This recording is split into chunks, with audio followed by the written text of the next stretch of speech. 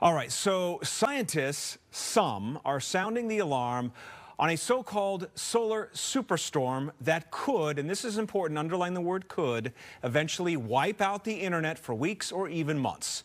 The sun is entering a more active time where it tends to flare more often. After those flares, large blobs, for lack of a better word, of plasma enter space and can distort the Earth's magnetic field, the power grid, satellites, navigation, and GPS systems and communications equipment are all vulnerable. And we're back. And today we're going to dive a little bit deeper into CMEs, touch on EMPs as well. We're joined by Mike from Switch It Up again. Thanks for coming, Mike. Good to be here.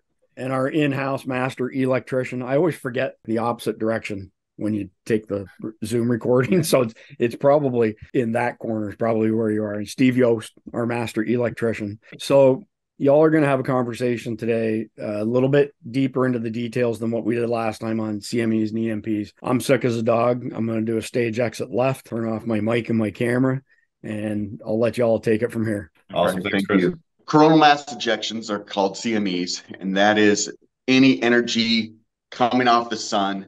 And what happens is if that just so happens to be coming towards the Earth, it reacts with our ionosphere, and that's charged particles. It sheds those charged particles towards the Earth, and very similar to an EMP, how that affects the same charged particles. For the coronal mass ejections, it's a much lower frequency, and the issue with that frequency is it acts more like a DC current coupling onto the power lines. The high voltage transmission lines, especially the 200 kilovolt lines and above, greater affected than others, and it'll start reacting with the transformers quite a bit to where it'll saturate the cores and cause them to overheat, and it just causes mass chaos from there. Some of these transformers are $10 million to replace, and if they start getting affected, it's major economic impact right there. And of course, the whole country's covered in these transmission lines, and it's all the way up to 765,000 volt lines that are in certain locations for the longer transmission sections. And as they're adding to the grid, it's causing a more and more likelihood that this can affect us. It's not that it's never going to happen. It's just it's going to happen more and more likely as time goes on. We've had many years over where we've been hit by CMEs, and from the Carrington event in the 1860s, what everybody knows as the big one, and all the way down to more recently, you've got, actually, there's several smaller ones that have hit us throughout the years. But more recently, there's been Quebec in 1989 that's been hit, and that caused a major disruption too for about 6 million people. They lost power for hours for some, days for others before they got everything repaired. And it is something that's just bound to happen again. So, hey, Steve, let me ask you a question. So, what X class flare would be the one that would cause the disruption to the transformers? Like, I know that we've been hit with X1, X2s, I believe even an X3 back in July, and it's been consistent as the sun is hitting its solar maximum phase, which next year 24 is that 11th year of the solar maximum, and anybody who follows space weather, they know that it's really heating up. So do you know what X class would be that one that would affect the transformers in the power grid? As you're approaching the extreme, so you're in the 4 to 5 range, and I'm not sure what the Quebec was classified. I know it was, what was that, about 300 picoteslas, I think it was, if I recall right. But it was up there, and I'm not sure what classification that puts it in, but it's substantial. So they had a pretty decent one, and whatever class that was is where it starts affecting things greatly. GE's been designing transformers now to try and suppress this, and how many are in play, I don't know.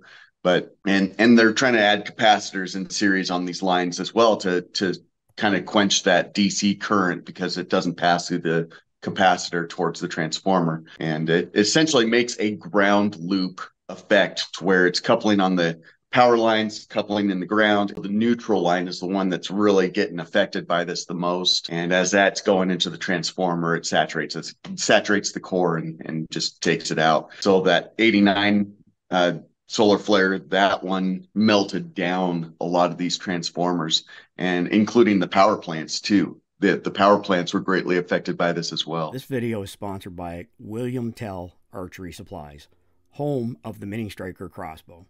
Click the link in the description below to learn more.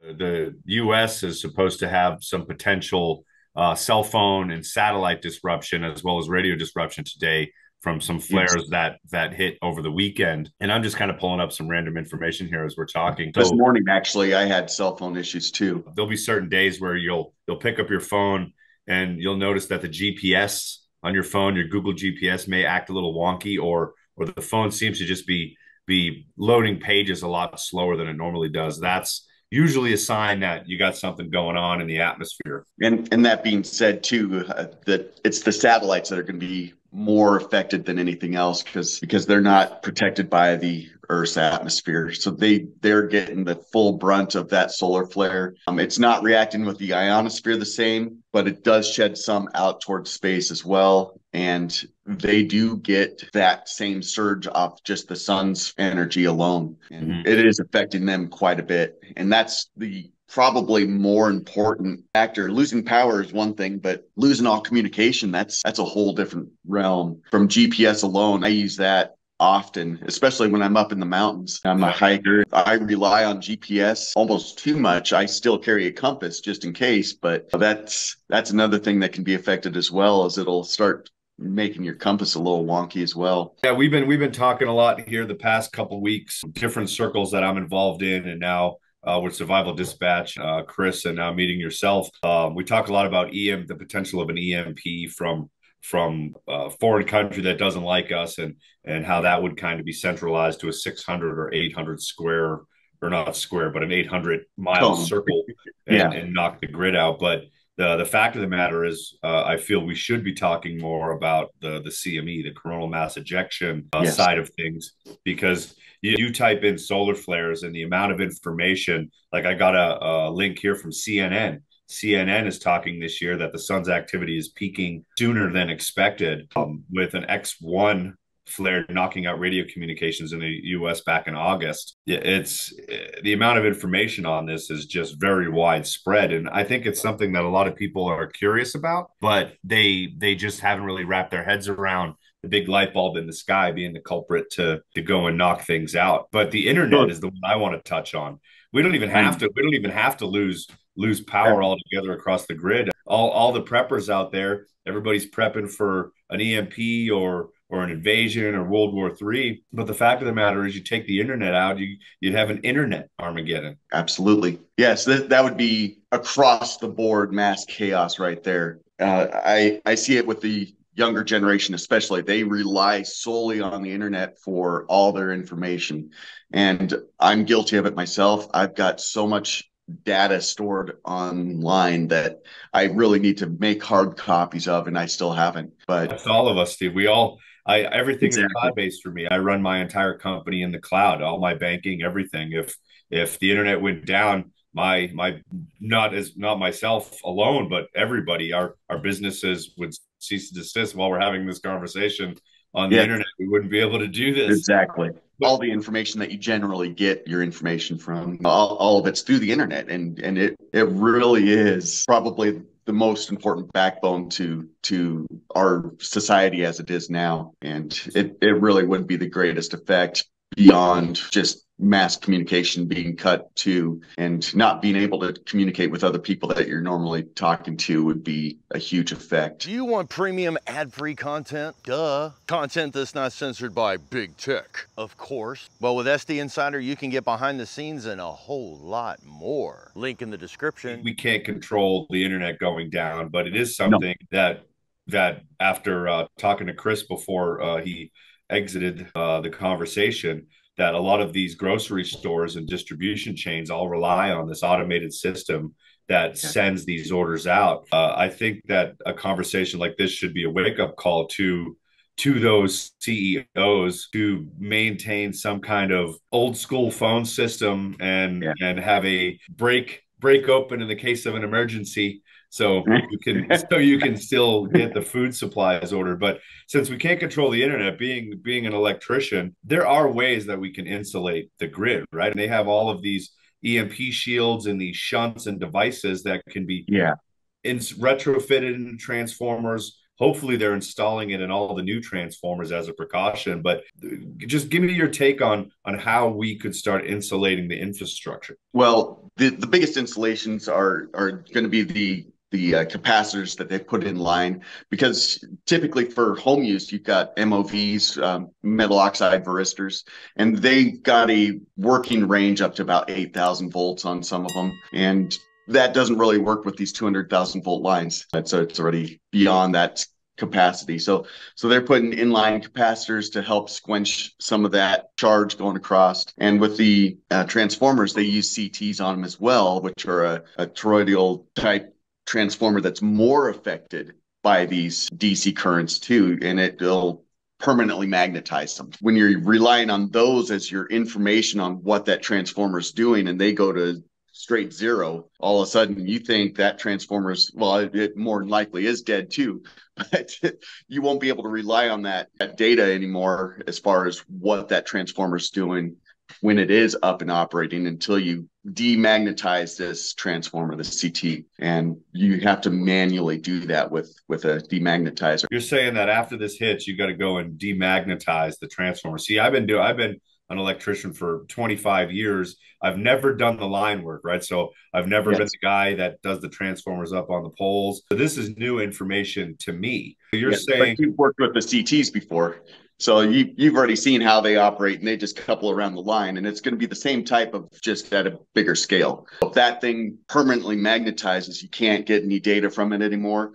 You don't know what that system's doing. And if it's an automated control system, your computer's already making adjustments and causing more power to flow through this thing, or trying to adjust this transformer to put out more than zero. So you see inrush and outgoing, and a zero on the outgoing. This is something that I feel they should be teaching in schools. Like when you go to school to get your journeyman and then on to your masters, they never talked to me about EMPs and CMEs and the destructive effect it would have on everything that we're installing. Well, really, the only scary thing about a CME is not knowing when. I said it's going to happen, but we don't know when. It could be today, tomorrow, 6 years down the road, 4,000 years down the road. We just don't know. And I feel that there's one coming soon that at a minimum is going to continue to disrupt radio communications and cell phone use as we hit this solar maximum in 2024. The other piece of this that people might not know is there's a comet inbound right now. They're calling it the Devil's Comet because it has like these little horns on it from when it punched through the Oort cloud. But you got this comet on the way in, and this thing is 4 times bigger than Mount Everest. So whenever you have a large body coming in and facing our sun, the sun starts to CMEs at it with that magnetic pole. So as this thing's coming in, the sun is going to be discharging CMEs more so than it normally would. Yeah, it's just my mind goes another magnetic force pulling stuff off of it. Of course. Exactly. So not only are we hitting a solar maximum where it's going to be doing its thing anyway, you got this comet coming in that it's going to be shooting more CMEs than normal. The sun facing or the earth facing sunspots, that's where you get the CMEs, is when you get that black, almost looks like a dim spot in the sun. That's where you get the CMEs break away from those hole looking things in the sun. And the earth facing sunspots have just been increasing. So anybody watching, if you don't follow space weather, I suggest you start out by Googling it or download an app. They got the NOAA. Is NOAA? Am I saying NOAA? Right? You can download the app where you could actually track space weather. And the warning on these things, if you got the sunspots facing Earth, there's a potential. And when one does rip, I believe the timeline is, what is it, like 12 hours, Steve? You got like 8 to 12 hours notice? It's as soon as 12 hours, because it's traveling at about 4 million miles per hour on some of these high speed ones. But there are slower ones too, where they take up to a week, and they've got just the same effect over a longer duration because it's moving slower now. So it's reacting with the ionosphere that much longer and causing this coupling effect to last longer too. And that's what's kind of more dramatic of an effect on this, is having that long-term exposure, and it's saturating those transformer cores longer, and the components that they're using to kind of mitigate this are failing. And it's just like these metal oxide varistors on your house that they use for surge protectors. Once that, it's got an expiration time to it, so it's always degrading, and that's just causing this degradation a lot faster through this long period exposure. That's really where it's going to hit the hardest, is these long exposure terms. But yes, you do have acting ones which have a lot of energy coming out. We're talking like nuclear bombs going off on the sun, blowing stuff towards us. It's that dramatic. It's so much energy being expelled all at once. Well, what's wild is the aurora borealis, which is the effect of those charged particles hitting the Earth's atmosphere, which most people think aurora borealis, they think you got to be northern Alaska or North Pole area, but they've been coming as Colorado. They were visible here in Colorado. Yes. And then there's all the talk about the magnetic poles shifting. And if you look at the model, it almost like the magnetic poles coming out of the top and re-entering, they're almost bending downwards and facing the sun. You see it doing a wobble effect. And that's common. What they say is a common effect just before it does switch. It's just like spinning the top. You see it start to do the wobble. And at some point, if you've got a certain top, they'll actually flip over and keep spinning the opposite direction too. It's really cool stuff, but you have to have a special top to do that. Which is, so when you look at the models that they got, it's almost like the layers of the protective field that we have. It's almost like an onion on the layers. And if you get hit with a big CME, it actually shows that layer rips away and goes to the opposite side. And I don't know too much about how it works, but the models I watch, when it flips, it almost looks like it resets those magnetic layers back towards sun facing. Yes. And us being on the northern hemisphere, we don't talk about the southern hemisphere that much, but there's also southern lights too. When the sun hits those particles down there, it's letting off the light just the same, and they do have the same effects. It's not to the same degree. So I think your safest zone would be the equator, really. Which doesn't help us much. But so we've talked previously about EMP shield and how you can install the device after your panels between inverters and batteries. With all your experience, the EMP shield, is that something that will do what it's supposed to do and protect a solar battery inverter combination from a CME? The CME is not going to affect the low lines to the same degree. It will do what it's supposed to do for those low level spikes that you'll get, because you're going to have a lot of harmonics affecting these large transformers that initially get sent downstream. So these harmonic waves are going to be disrupting everything else as well. And that's what's going to be the initial effect for everything downstream of that. And as it's entering your home transformers, it's going to cause the same effect, because it's just transferring from one side of a magnetic coil to the other side of a magnetic coil. Almost precisely what it's doing on one side is happening on the other. So if you had the full combo, right? The EMP shield on the line side of your panel, you had the EMP shield protecting your inverters and your batteries. You put it in your RV, your cars. Do you feel that these devices, they claim that they can protect against an EMP, which is the same type of frequency that a CME would cause? Are you confident that these devices would protect our system? So if the main juice goes out, we're okay? I have yet to get my hands on a device because I want to personally test it to my own high voltage standards. So I run little experiments myself just to see what does hold up and what doesn't. I run 10, 20,000 volts through something, just a direct spike, just a quick little spike, and have some electronic components downstream. Do they survive or don't they?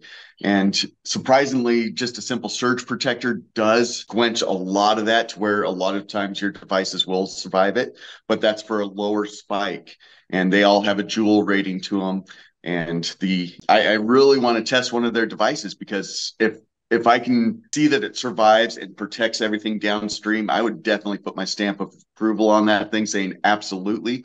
But I've never tested one yet, so I can't definitively say yes, it will. So But the EMP shields are actually being ordered by the military right now. They're installing in correct. vehicles, Yeah. And they say that they're tested for actual CME in a controlled Yes. environment, or not a CME, Yes. but an EMP. They claim the third party testing and all that too.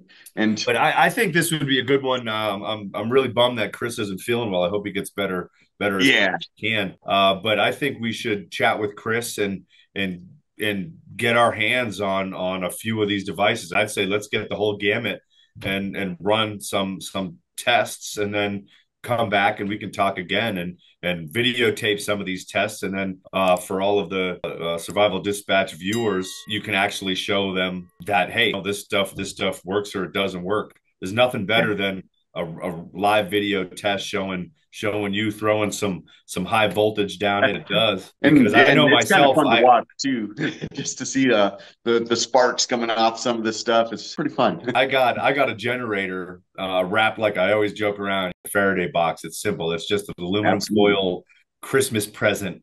So I got my 9,000 running watt generator, big old school heavy ass thing, brand new in the box, and I got it double wrapped with aluminum foil. So in the event Got the floor happens, too. I'll give it a couple days, like Chris says. If it's an EMP, oh yeah, I'm gonna open it and have it shot again. So I'd give it at least a week before I pop the sucker open. But right now, that's all I can do is wrap up the generator, put the EMP shield between the panels and the inverters, and cross my fingers that all their testing actually paid off.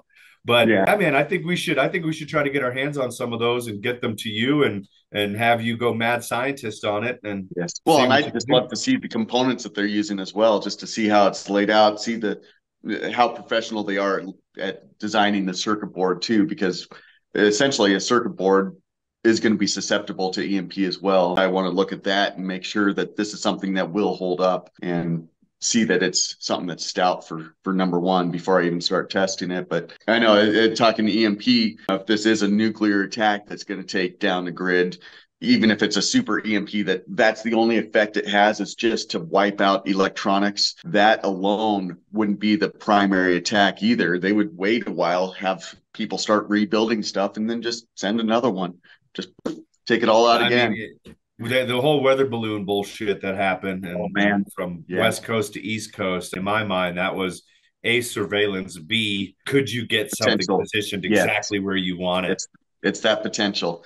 Yeah. The nice news about the weather balloon is it's not a high enough altitude to really couple well with the ionosphere. So you need that up a little higher, but it is a definite way to deliver some crazy stuff that nobody wants around us. Yeah, exactly. But so being electricians, the big thing that I was talking to Chris about last time I was on was anybody prepping. This is a prepper tool that should be considered to be put in the prepper toolbox. If you got solar panels, you got inverters, you got batteries, for a few $100, you got these devices. And the way I always joke, I say, when in Rome, do as the Romans do. If you got the U.S. military actively purchasing these devices and installing, that means they're concerned. Do as the Romans do. Do as the military does. And if you can get your hands on this stuff as a civilian consumer, I'm all about it. And military usage of it is a pretty good stamp of approval. When you see military using stuff, that means they've tested it. They've got confidence behind it as well. And that alone is worth its weight in gold right there. And I would be more confident knowing, okay, this is something the military uses. Let's go ahead and try that too.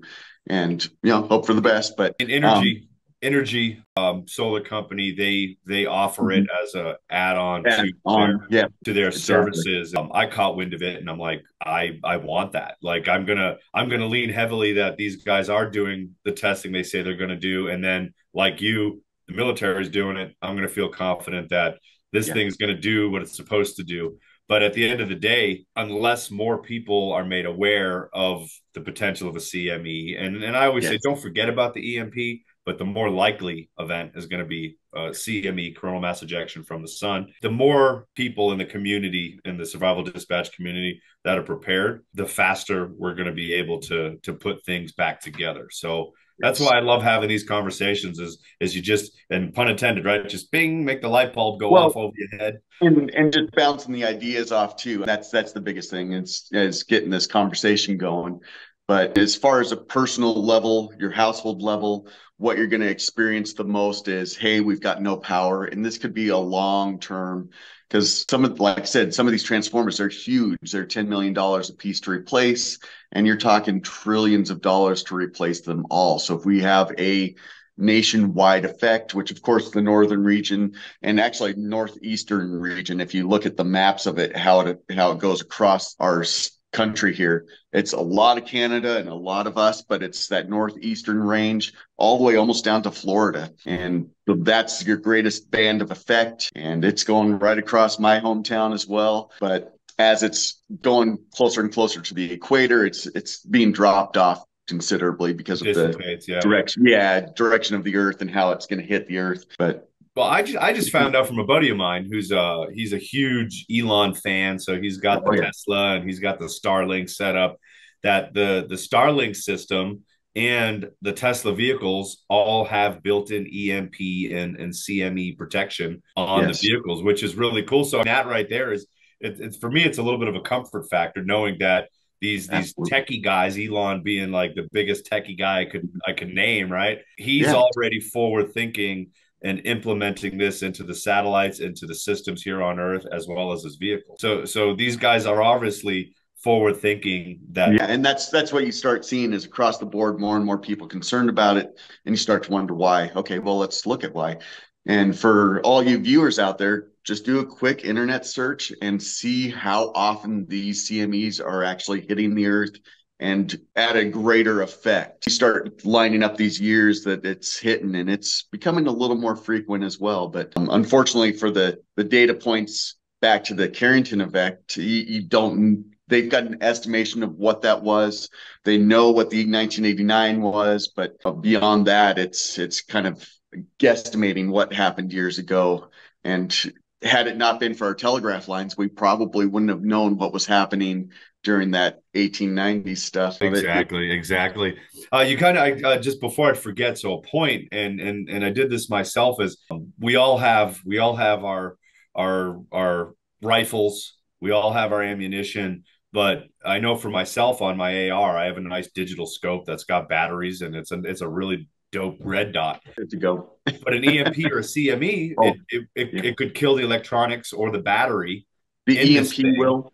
Yep, the EMP. And if you don't, if you haven't practiced much on your iron sights and you're dependent on that red dot, you're going to be out of commission. So another thing that I would suggest to survival dispatch, a lot of these guys know this, but those that don't, you should have one in a box wrapped in aluminum foil with a brand new set of batteries wrapped in aluminum foil. Not the batteries.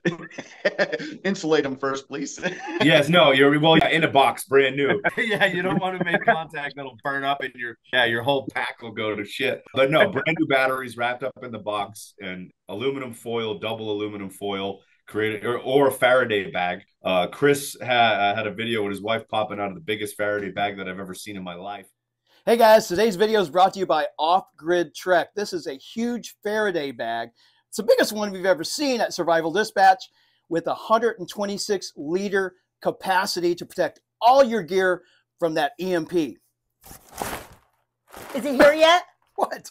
The EMP. I heard there's another Chinese spy balloon coming. Oh, jeez. You have these electronic scopes and range finders, night vision, things of those nature. You're going to want to have backup stored in a Faraday bag, because in the event of an EMP or a CME, you're going to lose those electronics. Yeah. Luckily for me, I built a new house, so I had the opportunity to design some features in here, and I actually built in a Faraday room. So the entire room is wrapped, and that's just stage one is the Faraday room. And that'll have a good 40 decibel attenuation to it. And then everything in the room is also rewrapped again. You couldn't just go with that old school. I don't know if you remember back during the Cold War, all the insulation you would buy would have that aluminum face that you would put in the wall, and it would literally almost create that Faraday box in your house as much as possible, obviously, other than the windows and the doors.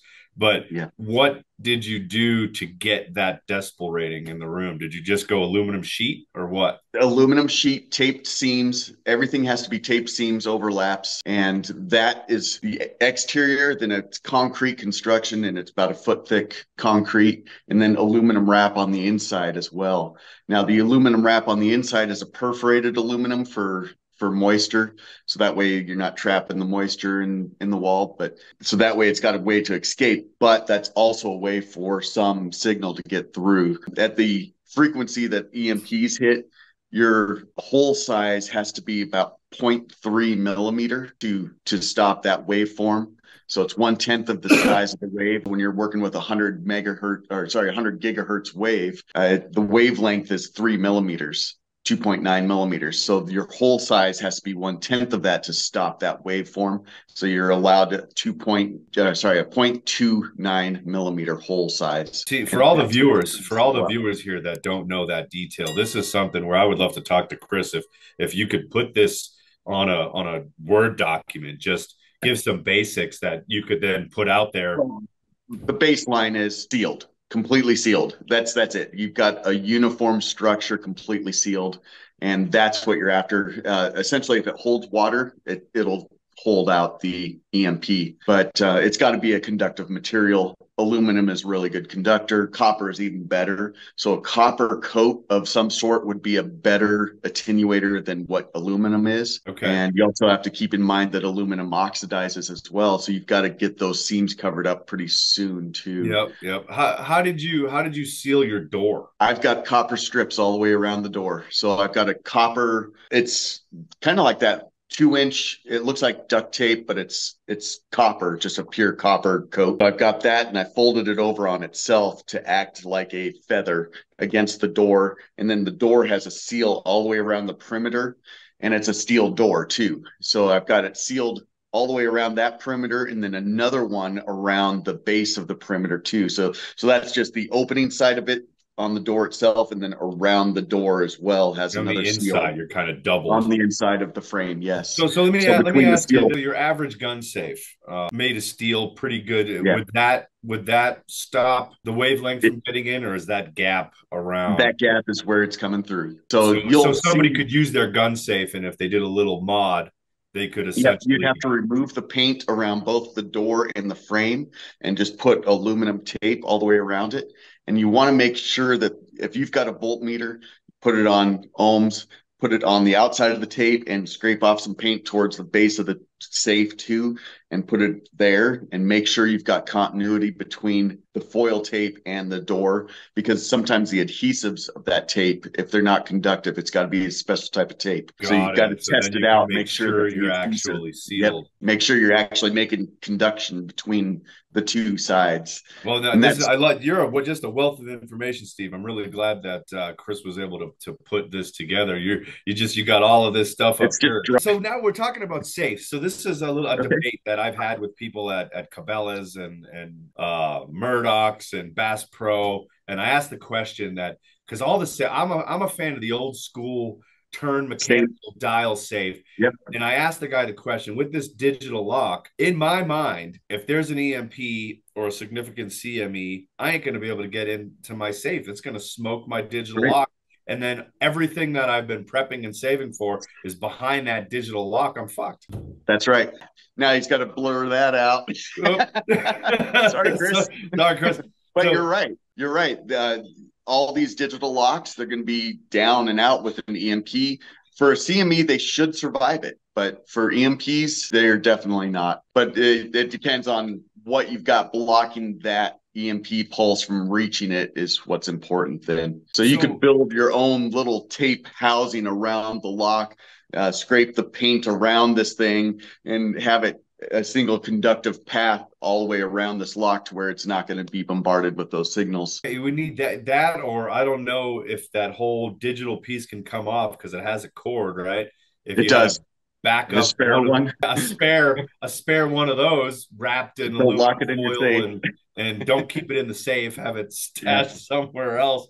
But I even asked the guy, I said, so in the event of an EMP or a CME, am I going to be able to get in here? And they said, oh, yeah, these locks are EMP proof. And I'm like, They're not. I don't know about that. No, you pull that pad off and you look at the backside, you can see the electronics right there. There's no, I haven't seen any metal oxide varistors on them, nothing. I just look at this thing and it's a basic circuit board. There's no protection on that I've seen yet. And of course, there's going to be different manufacturers beyond the one that I looked at. So there might be a few out there that do have some suppression on them, but as far as what I've seen, they're relying on just that battery to. I can tell you that there's a lot of survival dispatch audience right now that is like, oh shit, no. I didn't even think of that. All of my stuff that I want in the event of something going down, I'm not going to be able to get to it.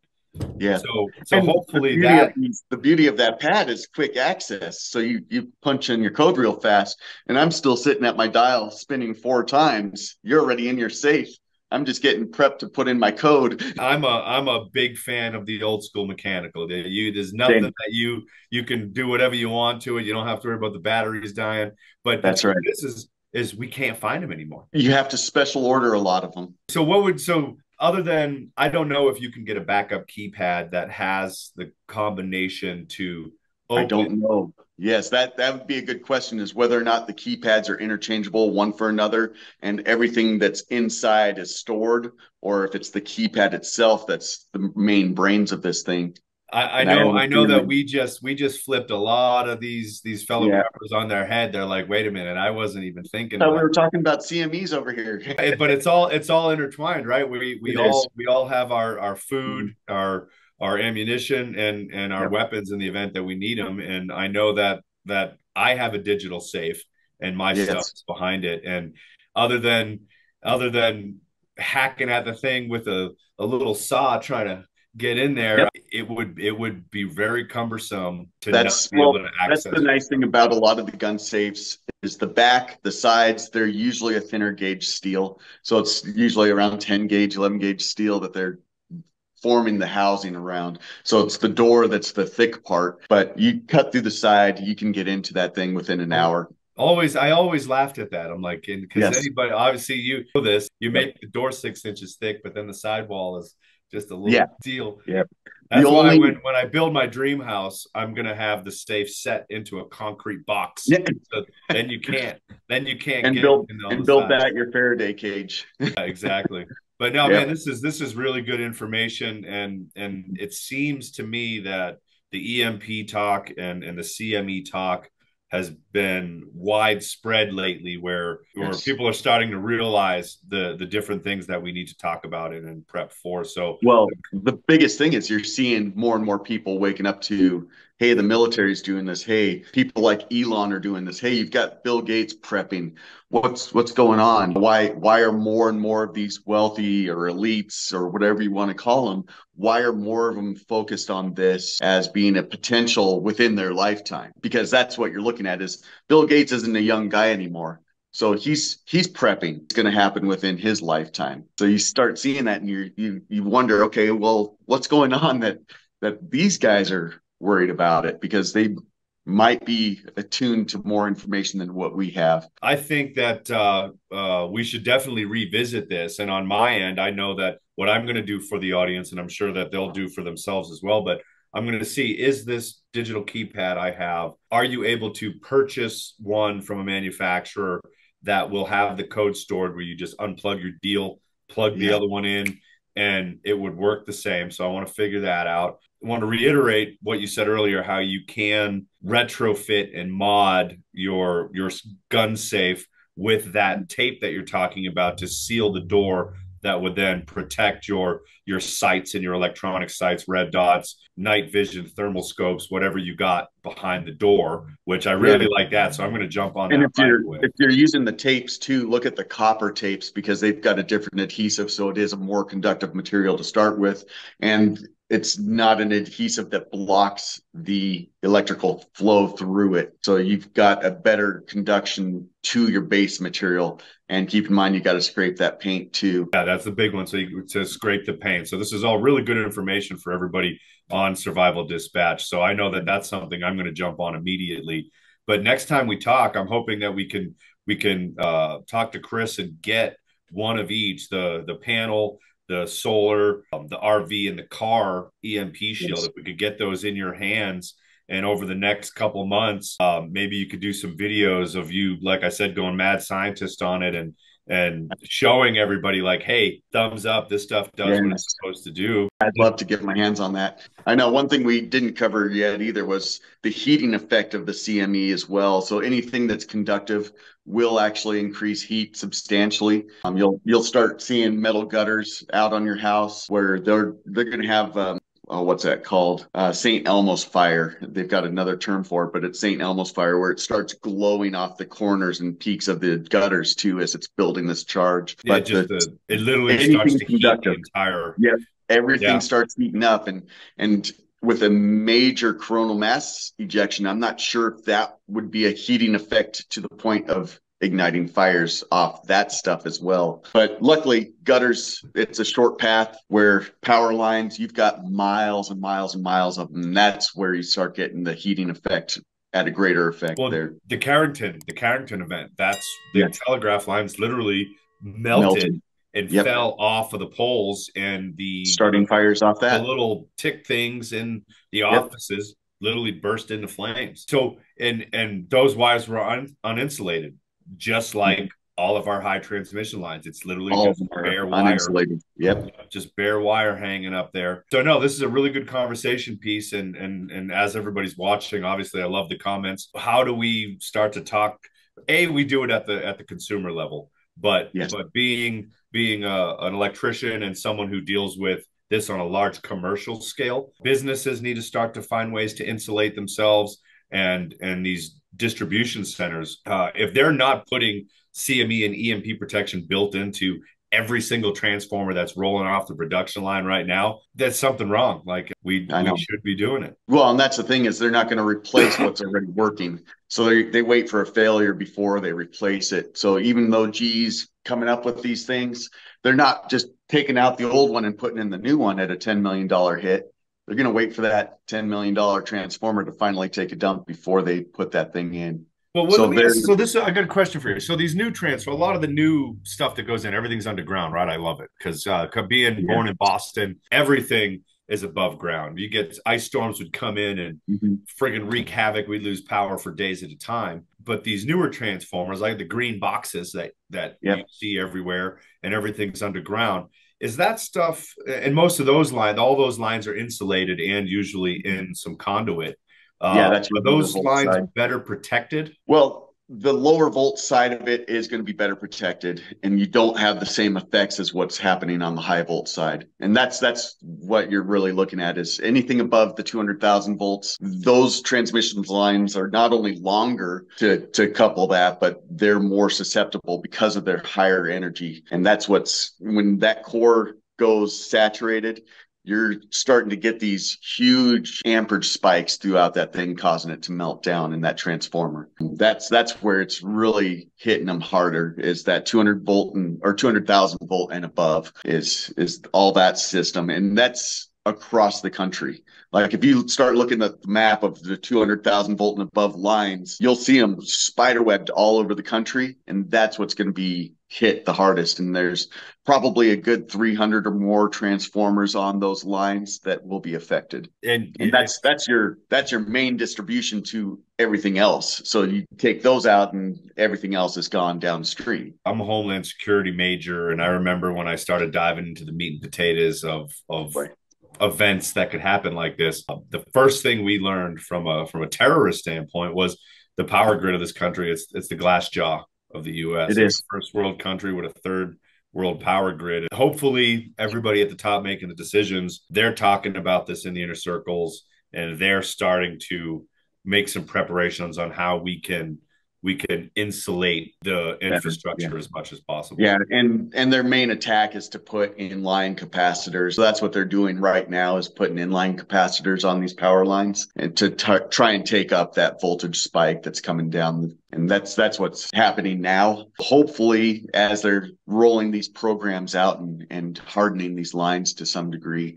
it'll have less and less effect. But it's hard to convince companies to put a $10 million transformer on the shelf just in case. It's not something that a whole lot of, because these are technically private power companies. So they're monopolies, but they're private power companies. And to tell them, hey, you need to put a $10 million transformer on your shelf just in case this one goes out, they're going to say, no, I don't think we are. We'll order one if it happens.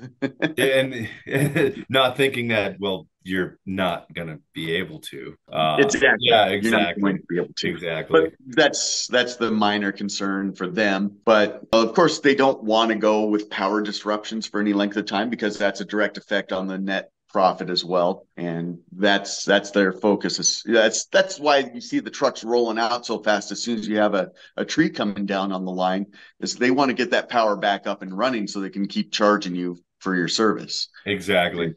But so just to touch one more time, so there's all these articles. If you dive down the rabbit hole and you actually start to do some research on CMEs and solar flares, there's articles that have been being put out since November. There's one here from November 14th of 23 that next year the solar storms are going to increase so much that the big talk in the solar weather community is the internet being knocked out for months. They're saying that they're not worried about the power as much as they are. They're worried about communication, about the internet. And they're right, internet apocalypse. They're going over how it is a potential, and these communities are talking about it. They're saying that 2024 is going to be the peak when the sun starts peaking, and from 2024 to 2028, the sun is going to be super active. And there's all of this talk that X flares, the most powerful classification of solar flares, are heating up and have the potential to knock the internet out for months. Right now we're coming out of a grand solar minimum. We're starting on the upward cycle again. So it's an 11-year cycle. And as we're coming out of this grand solar minimum, you're going to see a lot more of these spiking off too. So and this would be a plug for Elon, is if he's in fact insulating his Starlink internet system, his satellites of his Starlink, I think I may invest in a Starlink phone and some Starlink internet. So if anything happens, I'm still connected. And I'm kind of curious to what level he's hardened these. I'm not sure because and again, I got some notes here. I'm going to do some research on the Starlink systems. How insulated are they? I'm also going to do some research on the keypad, if that's interchangeable. And then hopefully after the holidays, we can have another conversation. And by then, maybe you've shot 20,000, 30,000 volts through some of these EMP shields, and you can come back as your own private consumer testing and say, we're good to go. Good to go. I'd like that. But man, this has been fun. Bummed that Chris wasn't here. Hopefully, we don't need him. We dove down the rabbit hole, and I think we stayed pretty much on track. We'll let Chris dive in and tell us how we did. But all the survival dispatch community out there, start to put some thought behind those electronic keypads on your safes, and at a minimum, get the paint off of the edges and get that copper tape in. Good conduction. That's what you're after, is a good conduction between the two faces, between the door and the frame is what you're trying to get a path going across. So that way you've got a continuous shield all the way around. Really, really good information, Steve. You're just a wealth of knowledge, man. I'm hoping I get to see you face to face here. There's a lot of events going on with Survivor Man, Aftermath. I don't know if you're going to be involved in any of that. We'll see. It would be fun to see you over there. So, but we've been off for a while, so let's talk again soon. Awesome. Thanks, brother. Appreciate your time. See you later. Become a Survival Dispatch Insider. We bring together survival enthusiasts and preppers to share knowledge and skills, which means you can enhance your preparedness for emergencies and ensure the safety of your community. The results you'll get: improve your emergency preparedness by learning skills and strategies from experienced preppers. Build lasting connections with like-minded individuals to share your passion for safety and readiness. Access a wealth of knowledge and resources to assist you in protecting you and your community in certain situations. Go to survivaldispatch.com to get started.